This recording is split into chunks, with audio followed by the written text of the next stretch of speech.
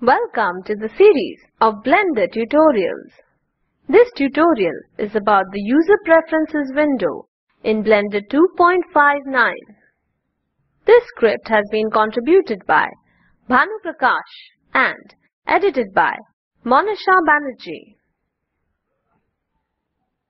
After watching this tutorial, we shall learn what is User Preferences window, what are the different options available in the User Preferences window, and how to customize the Blender interface using the User Preferences window. I assume that you know the basic elements of the Blender interface. If not, then please refer to our earlier tutorial, Basic Description of the Blender Interface. Go to File at the top left corner of the Blender interface. Left-click to open File. Here is a list of options which have been explained already in the tutorial File Browser and Info Panel. Select User Preferences. For keyboard shortcut, press Ctrl, Alt and U. This is User Preferences window. Go to Interface at the top left corner of the User Preferences window. This contains several options for customizing the Blender interface. The basic required options are already activated by default. Display Mini Axis controls the size of the mini axis present at the bottom left corner of the 3D view.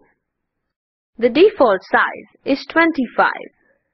I am using size 60 for better viewing purposes in the Blender tutorial series. Let me demonstrate. Close the User Preferences window. At the bottom left corner of the 3D view, we can see the mini axis.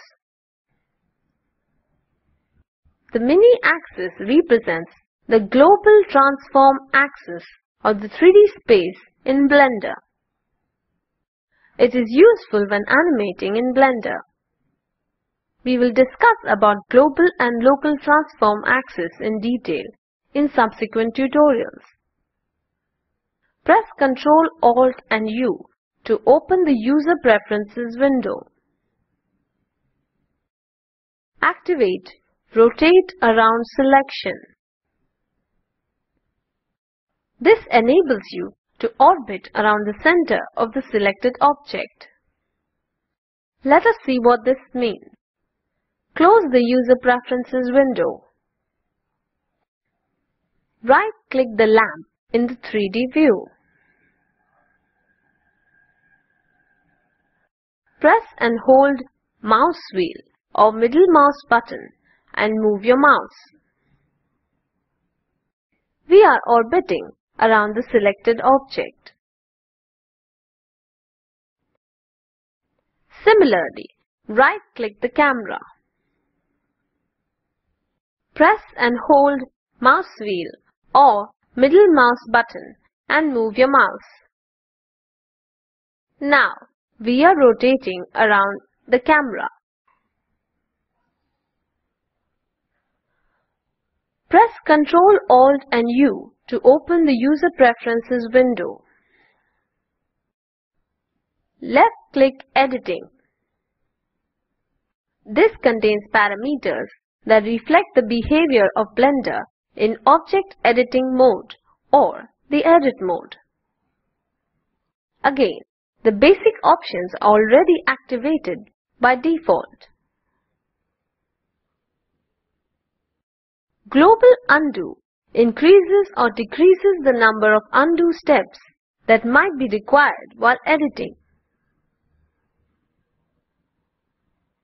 Left-click Input. Here, we can customize all the keyboard shortcuts used in Blender. Emulate 3-button mouse will make your 2-button mouse behave like a 3-button mouse in Blender. Select With can change the selection option of your mouse from right to left. This is useful for left-handed users. Emulate Numpad will make the number keys on your keyboard behave like the numpad keys in Blender. This is useful for laptop users who don't have a separate numpad on the keyboard.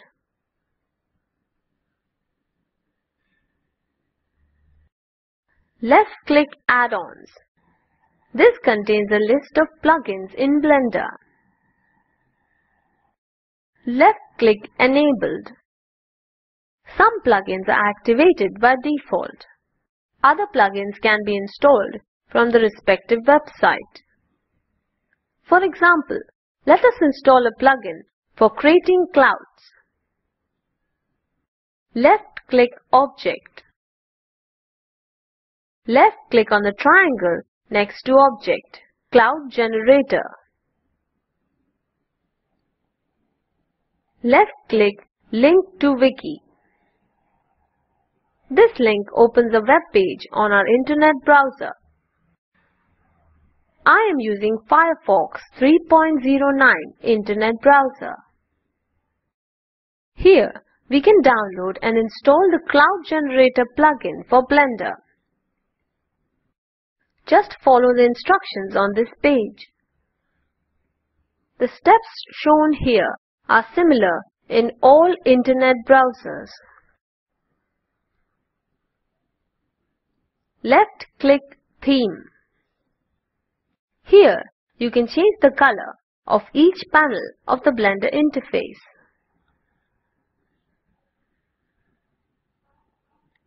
For example, left-click Timeline. Here, you can see the color of the current frame indicator, grid, and all other attributes as well. Left-click the green bar next to current frame. This is the color mode window in Blender. The white dot here over the green area controls the color of the current frame indicator.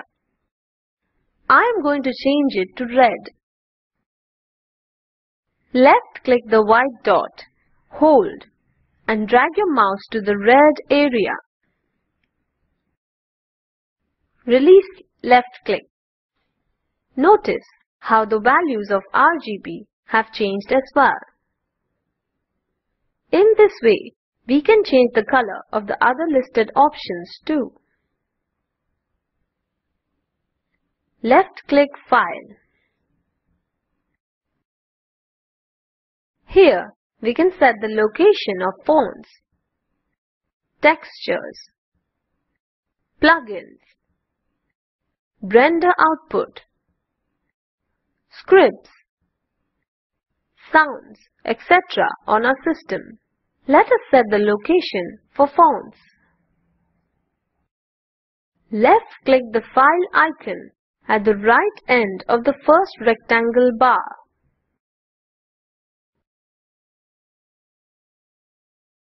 A file browser opens. By default, we are inside the local C drive directory. Left-click the Windows directory.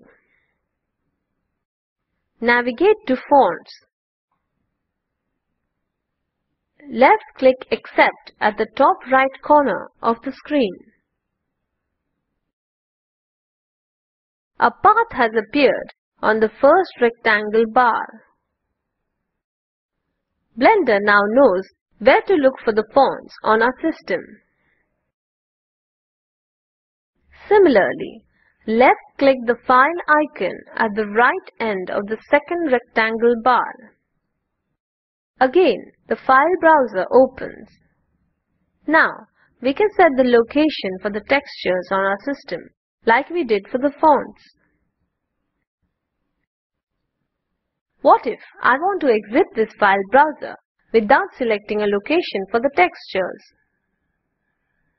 Left-click Back to Previous next to Help at the top of the screen to return to the User Preferences window.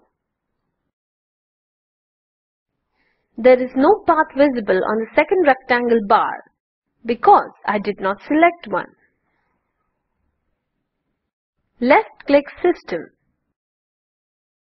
Here, we can customize the Blender settings according to the properties of the computer we are using. DPI changes the font size and resolution for display in Blender. The default DPI in Blender is 72. I am using DPI 90 for better viewing purposes in the Blender tutorial series. Save as default at the bottom left corner is used to save our customized changes in the Blender interface. For keyboard shortcut, press Ctrl and U. So, this was the basic information about the User Preferences window. Apart from these, there are other options present in User Preferences window which will be discussed in the later tutorials. Now, try to open the User Preferences window in Blender using the keyboard shortcut. Then, using Rotate Around selection, make the cube the center of rotation in the 3D view. Install Cloud Generator plugin for Blender. Change the color of the current frame indicator in the timeline. And set the location for render output on your computer. All the best! And that completes this tutorial on User Preferences. This tutorial is created by Project Oscar and supported by the National Mission on Education through ICT. More information on the same is available at the following links: oscar.iitb.ac.in and spoken-tutorial.org/nmeict-intro. The Spoken Tutorial project conducts workshops using spoken tutorials, also gives certificates to those who pass an online test. For more details, please write us to contact@spoken-tutorial.org. Thanks for joining us. And this is Monisha from IIT Bombay signing off.